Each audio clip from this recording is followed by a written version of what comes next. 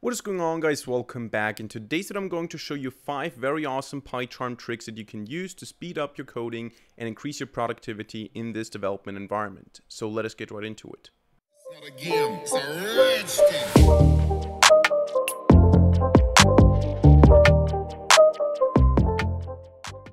Alright, so the first useful thing that we're going to talk about that you can do in PyCharm is you can press Ctrl, Shift, and A to find an action.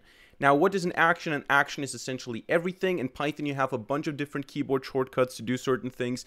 You have menus, you can click on stuff, you can open views, you can split views, whatever.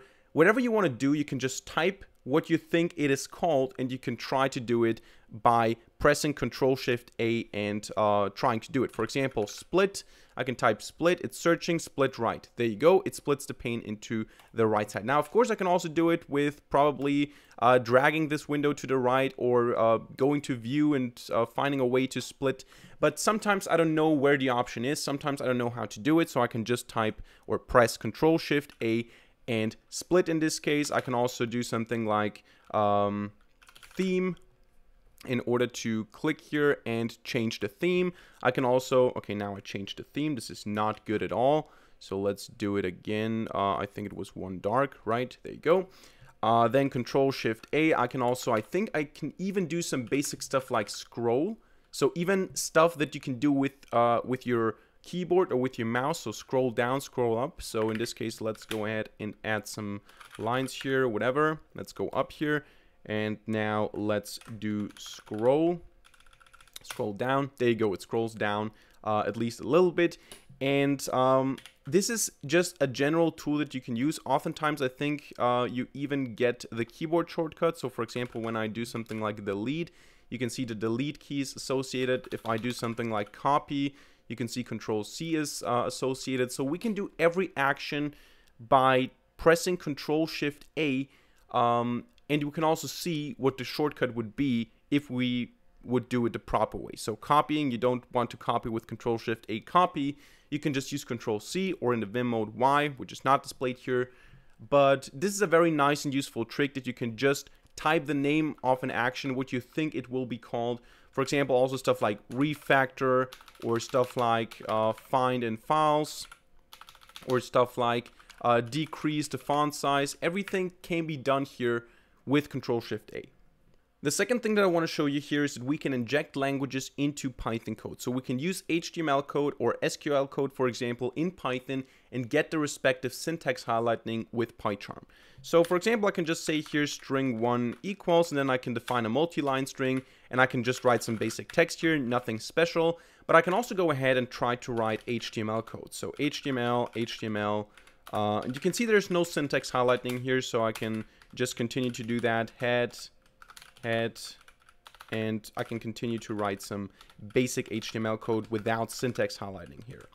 However, if I go ahead now and I delete this and I go to the beginning and I press Alt Enter, you can see here that we have this inject language or reference option. We click on it, we can choose from a bunch of different languages here. Now, not all languages are supported. You cannot do the same thing for as far as I know, C code, for example, but you can do it with CSS, you can do it with Angular, everything that could be related to Python in terms of maybe using Django as a framework here. Also, JavaScript is available. And we can go now to, where is it, HTML, there you go. And I can go ahead and say HTML, and I can say head, and I can say body, and I can close the tag, and you can see also we even get auto completion, and I even get here stuff like, I think this is at least HTML auto completion here. I can say p style equals. Now this is not the plugin, this is not PyCharm, this is a plugin, but I can say style equals, and then maybe font size 12 points. Come on, 12 pt. And there you go. So we have the syntax highlighting of HTML, also the auto completion. I think the same can be done with SQL. So uninject language, then inject language again. And we can go with, do we have MySQL? MySQL, there you go. And then I can say select star from table name where, and you can see we get the syntax highlighting. So this is a nice thing, I think. when you have a string, you can just go Alt Enter and say, okay, we want to we want to take this and treat it like SQL code or HTML code. And in general, with Alt Enter, you get a lot of options. So in this case, for example, we can convert this to a subquery, for example. Kind of cool. So you have a lot of features, and this can be quite useful as well. The third trick is now a little bit more specific because it focuses on regular expressions, something that we don't use in all the projects all the time, but still I think it's quite useful. And for that, we're going to just import RE, and I'm gonna just copy and paste here a regular expression that I prepared. And here we have just a simple line of code that matches a string to a regular expression. So we have this regular expression here, and we want to know if it matches or if this string matches the regular expression. And in this case, it's a regular expression that tries to find emails, tries to detect emails. And what we can do here in PyCharm is we can just go inside of the regular expression here somewhere, and again press Alt Enter, and we can click on Check RegEx. And what you can see here is that we can specify a sample that we want to check for in real time. So I can just type some text. You can see it's not matching the regular expression, as you can see here by this symbol. And if I say hello, it doesn't match it. If I say hello at, it doesn't match it. Hello at something here doesn't match it. But if I now say hello at something dot something, it is matched. So you can see in real time how this regular expression works.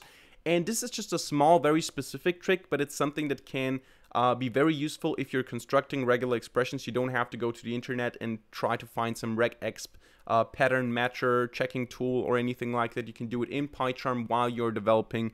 So this is a very useful thing as well. Now the next trick is very useful and can massively speed up your coding. It is about code snippets, about code templates, and those can be found by clicking on File, Settings, and then I think Editor, Live Templates, and then you go down to Python, and you can see all these snippets. Some of them are predefined. I have also, I think this one is custom here. But essentially, we have certain snippets already in PyCharm, and we can add more custom snippets for certain structures. So for example, we have something like comp li, and you can see here now this is a list comprehension snippet. I can just press enter and we get this list comprehension. Now I can type something, for example hello. I can press enter, then I can type for h, and then I can, if h is equal to 2, for example, whatever, I can construct a list comprehension with that snippet. And a list comprehension is a quite small thing. We also have different ones here. I think main is one. So this main structure is also a very simple and small one. What else do we have? I think we have iter for iterate with enumerate. Essentially, we just say collection here, and then whatever element. So that can be done here with a snippet. But the interesting thing is not using the snippets that already exist in PyCharm. The interesting thing is creating your own snippet. So you go to settings, you go to live templates here, so editor, live templates, and you can just create your own snippet. So for example, this one here, I created myself. We have this simple if-else menu. So we have if, and then you specify with these dollar symbols the variables. So the control variable, and then the value 1, value 2. Now let's maybe do it again. So let's just say live template, and then we have something like if, and then dollar var, let's just call it my var this time, and then is equal to, and then I can specify val1 here, and then I can say pass, and then I can say elif, and then I can say my var again equals this time a different value, val2, and then pass. So this is just a coding snippet that is filled up with these variables here. And then I can say else, and I can say pass as well. Okay, now I closed it. Why did I close it?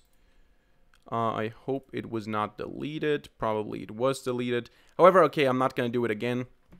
It doesn't matter. But essentially, you have the abbreviation that you specify here. You have the code. In this case, now we have control variable instead of myvar.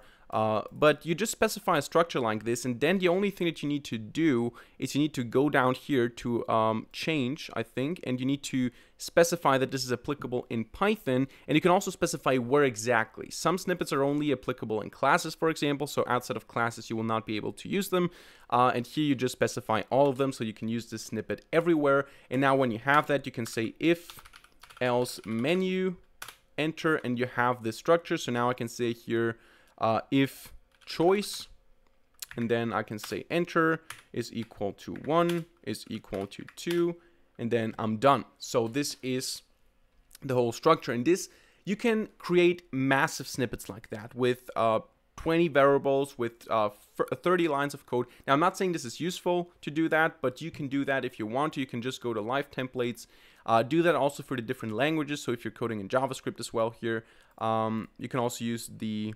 property, for example, property getter, or props. What is props? Let's see. Yeah, so props seems to be a little bit longer. I think maybe props can only be used in classes though. So I think if I say props here, it doesn't work. If I say class test, I think props should work here. There you go. Yeah, but this is a very useful thing. I'm not using it too much myself. I need to start doing that because I'm using code snippets in Vim, in NeoVim. I have to start using them in PyCharm as well because that is a very useful feature. And last but not least, I want to show you a feature that can be probably compared to the undo tree plugin of NeoVim, where you can see the local history of a file here that you have locally stored, similar to a GitHub repository maybe.